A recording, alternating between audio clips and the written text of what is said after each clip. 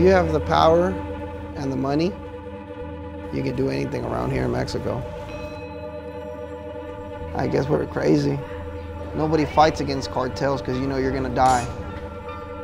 And we're fighting the most violent one.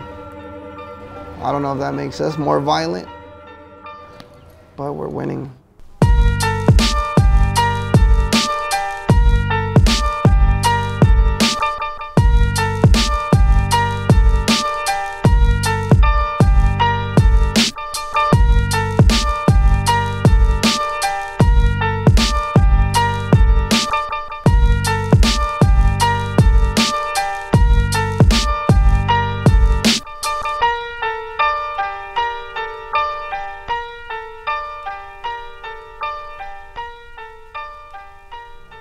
My name's Antonio Guiterrez Farias, and I'm from Los Reyes, Michoacan. I'm an Autodefensa. I'm here to clean out the Templarios. I'm here to get my revenge, you could say, for what they did to me, what they did to my family. Puede llamarme como usted guste, el profe, la tuta. The Caballero Templarios or cartel. Los dedos de la mano no son parejos. They're supposed to be like mafia, like drugs, but they weren't moving no drugs. They were kidnapping, extortioning, killing people, whatever it takes, innocent or not innocent, kids or not kids, and they were with monsters. They were the bosses. They were the owners of Michoacan. If they didn't like you, they could kill you anytime, and nobody was gonna say nothing because everybody's bought.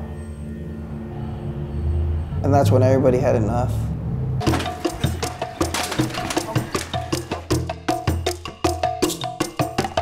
We removed the police, all municipales, because they were sold completely, they were corrupted. And we took our own guns, made our barricades, and refused to let them in.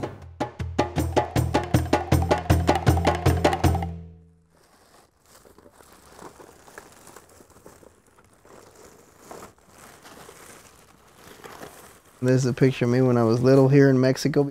And like a couple months after this was when I went to the United States. Since I can remember, I don't remember Mexico. I felt like I was American. I was pretty much raised there since I was young. I got a younger brother and I got a younger sister, and they're out there. They're completely born there. I mean, I was troubled since I was 13. 13, when everything just boom, blew for me. I went to so many different junior highs, high schools, elementaries. I went school from school. No school wanted me. You could say I was mad at the world, mad at my mom, mad at my dad, mad at everybody. And I don't know, I was with a bunch of gang members. Some were young, some were older than we were. I just felt like we were family. And it just started going up from there. Years fighting, carrying knives, pistols. My name was recognized in the gang, what I was doing. And just stuff got real intense, man. And it was probably like 7 in the morning when I heard this loud knocking on my front door and pow, pow, pow. And I go to the window and I open the window that's right next to the door and I see a bunch of unmarked cars and people in black running up. I'm like, what? I'm looking at it easily if I get a good 45 with the L, 45 to life. They brought all their evidence they had. And against me, they had nothing. At the end, the DA came up to us with a deal.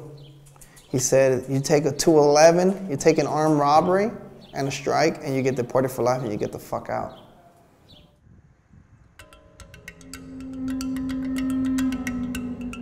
I got deported straight out of prison. Wow, that was something different.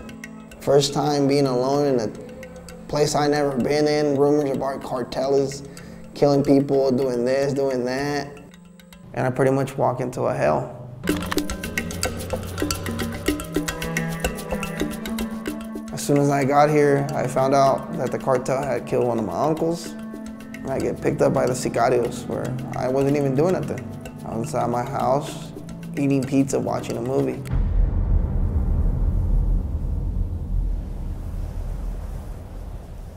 "22 days they had me in a cabin in this hill. And I didn't know at the time where I was or what was happening. I don't even know who the people were that were torturing me. They had a costal over my head the whole time. And then I just came to this one day where this guy came up to me. He stood me up and he started walking. We walked about a good 15 minutes and we came up to this hole where there was already 3 bodies in there. The guy told me, "Get on your knees." And I backed up. And when I backed up, I seen him, he was trying to unholster his gun. With my hands cuffed in the front, I hit him in the head and I took off running. I was a good 25 meters from him when he started shooting.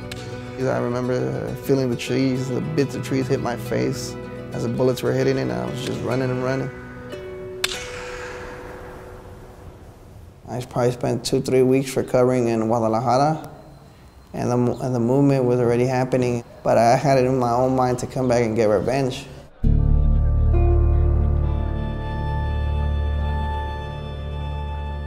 And that's when my uncle Gallino was in the United States and he decided to come back to fight.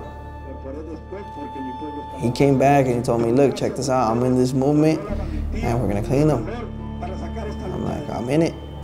Now we're fighting. We take care of each other. So like my homie Wacho, he won't leave me anywhere. They're not gonna run, they'll stay and fight with me. I follow Michoacano around to take care of him, and he likes that. That's why he wants me with him. O sea, yo conocí a mi tocayo, Antonio, porque yo también me llamo Antonio, es mi tocayo. Me lo presentaron mis hermanos, mis compañeros de lucha de confianza, y me lo presentaron de tal forma que era de confianza, ni usa ninguna droga. Él está consciente diario. Me pareció un buen muchacho, él tenía historias, que él viene de Estados Unidos, donde se crió sin sus padres, creció en las pandillas, peleando, no sé si haya estado hasta en el bote, pero realmente esta lucha vino a salvarlo porque lo vino a dar a entender. En segundo lugar, él está mirando que esta causa es muy noble.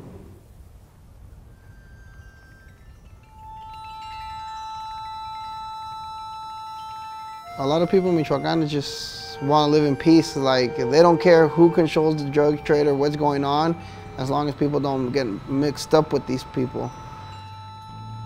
I can sit here and try to bullshit you guys that, oh no, drug dealers are bad and stuff. Everybody uses drugs. There's people in the United States that can't find a place to buy weed or can't find a place to buy some good coke, and they're looking for it. And if the government will legalize it, then all this crime stuff will probably come to an end. But until then, there's gonna be drug dealers, there's gonna be cartels, there's gonna be everything in between to sell the drugs. It's all these Americans, all these other people here criticizing us. People like that don't understand it because they have everything. They're born having stuff. I ain't got nothing, still have nothing. The only thing I have is my family. They can say I'm violent. They can say I'm an animal. Whatever, it don't bother me. When they find themselves in the same position that we're in now, they're not gonna like the feeling. I'm surviving. I gotta do what I have to do to survive and take care of my family. If that means doing what I have to. It's not for the country, it's not for the president, it's not for nobody, it's for us, for our families. A lot of us are still here and more people are trying to join in to fight with us. We're cleaning. That's what we're here to do. And that's the thing around here. You're not sure about the future.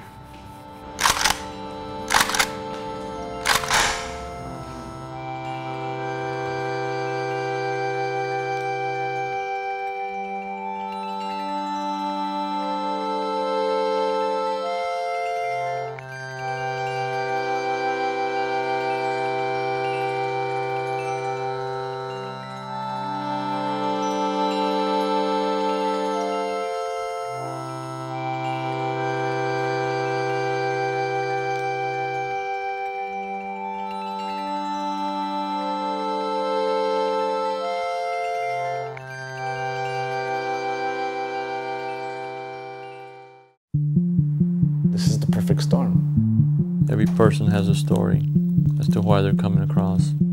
Primeramente Dios, yo la voy a recuperar. We're fighting a war here. Every day somebody's dying here.